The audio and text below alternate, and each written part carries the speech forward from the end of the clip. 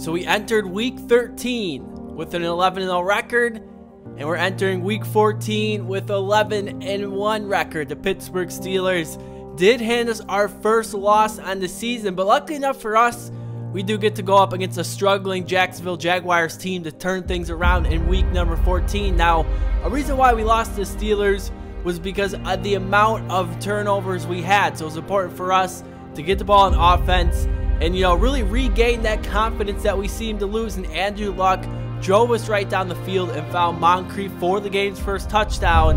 And that was it, man. The Jaguars really gave us no competition. We would go on to win by a final score of 28-3. Now, week 15, we're going to be taking on the Houston Texans that are led by quarterback Brian Hoyer. Now, the first time we played them, Ryan Mallett was the starter, and the game really wasn't that close. So we'll see what Hoyer can do today.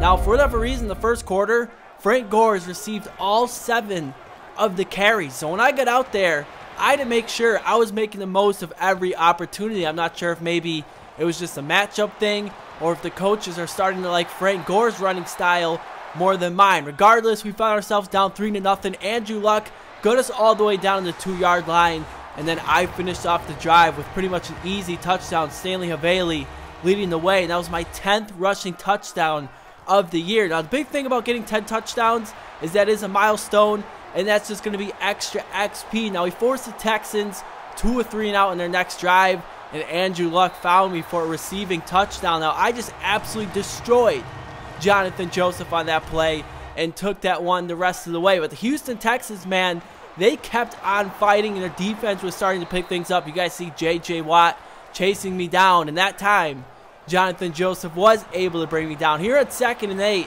just an absolute blown coverage on their part. They leave me wide open, and I turn that into a huge gain for our offense. Later on 3rd and 10, I look to get to the outside, and I have absolutely nowhere to go.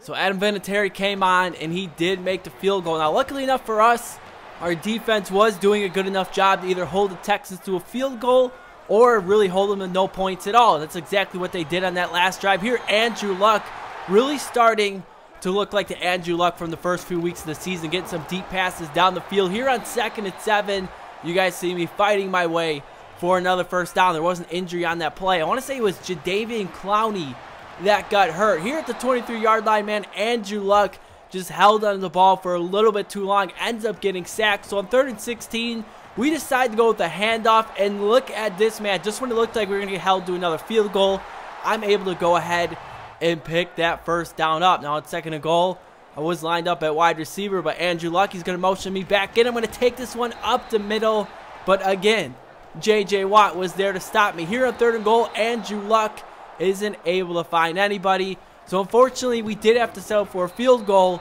but that does put us up by a full touchdown. Now, the Houston Texans, they weren't able to score. So with 5.5 minutes remaining, a few first downs, and a field goal would really seal this game up. Here on 2nd and 2, there's one of the first downs, and that's going to bring this clock all the way down to under 4 minutes. Here on 2nd and 7, again, you guys just see huge running holes for me. Unfortunately, I do get pushed out of bounds, but after starting off with only 10 carries for 20 yards, and my final 10 carries going for 70 yards, that would help us go on to beat the Houston Texans by a final score of 23-13. Now, with that loss, the Houston Texans, their playoff dreams are pretty much over. Now, one thing I noticed was right now the Miami Dolphins are leading the AFC East, and tied with the Patriots are the Tennessee Titans. Now, they were also tied with the Houston Texans, but we beat the Texans. Now, in this game, if we beat the Dolphins and the Patriots win, all of a sudden, the Patriots take a hold of the AFC East. And to make things even better, in week number 17, we play the Tennessee Titans, who are currently tied with the New England Patriots to get into the wild card playoff spot. So pretty much what I'm saying is, if we win the rest of our games, we're pretty much letting the New England Patriots get into the playoffs, and that's the team that's beat us year after year. Now, you guys see so far against the Dolphins, a team that should be, bringing their A game, fighting for their playoff lives, has just played, pretty terrible to this point. The scoreboard does show 21-13, but I mean, we've pretty much dominated them in every aspect. Here on 2nd and goal, Andrew Luck finding T.Y. Hilton for the touchdown, and that would go ahead, put us up 2 scores, and that was Andrew Luck's 40th touchdown of the season. Now you guys see in the fourth quarter, up by 15 points, and I just started to shred that Miami Dolphins run D. You guys see 6 yards after contact. We would go on to beat the Dolphins.